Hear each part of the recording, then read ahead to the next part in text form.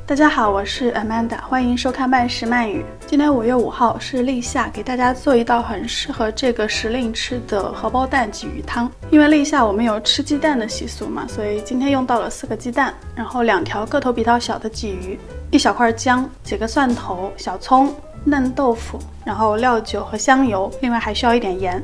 首先把小葱洗净沥干之后打一个结，这个方法很适合不喜欢吃葱的人。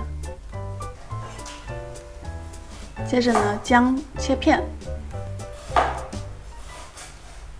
再切丝，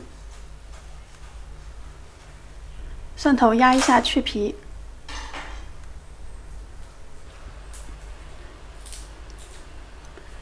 整个的就好了，不需要切。接着嫩豆腐切成小块。今天我用的是内酯豆腐。你也可以用普通的传统豆腐，但是别用特别老的北豆腐，用南豆腐比较合适。材料准备好之后呢，起油锅。首先来煎荷包蛋，这时候可以稍微多放一点油，没有关系。油热了之后，一次把4个鸡蛋打到锅里。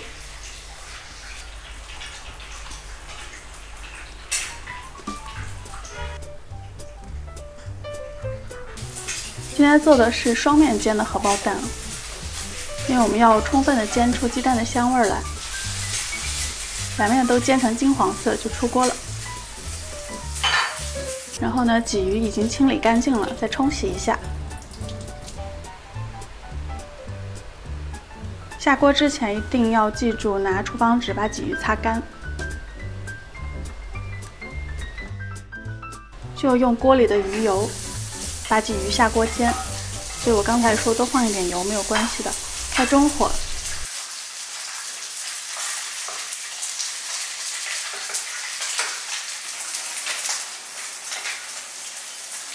，2面都煎上差不多3分钟吧，也是煎到鱼皮都金黄。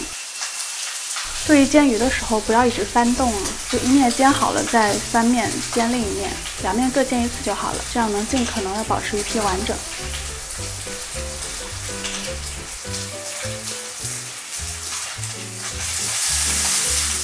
当你翻1次面之后，就可以把蒜头和姜丝丢进去，把它们拨到锅子的空隙处，稍微炒香一下。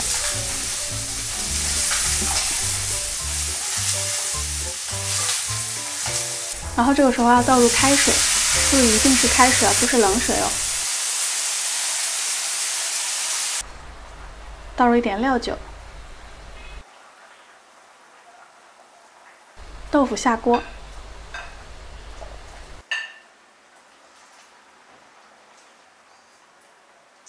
然后是刚才煎过的荷包蛋，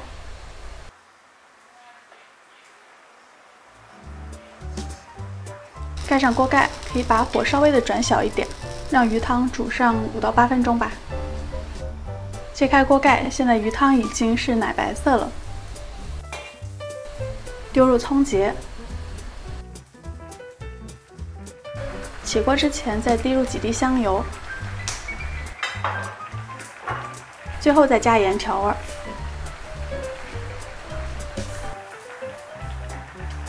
关火就可以出锅了。想要煮出奶白色的鱼汤，之前已经提到过几个比较关键的地方，一个是鱼一定要煎过，然后煮汤的时候要加入热水而不是冷水，然后火要稍微大一些，让汤一直保持滚沸的状态。最后就是出锅之前再加盐。只要注意这几个细节，你就能够煮出这样很浓稠奶白色的鱼汤。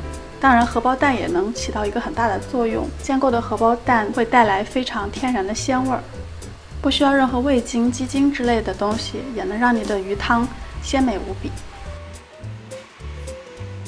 马上进入夏季了，很容易感觉燥热，喝点清淡又鲜美的鱼汤会感觉很舒服的。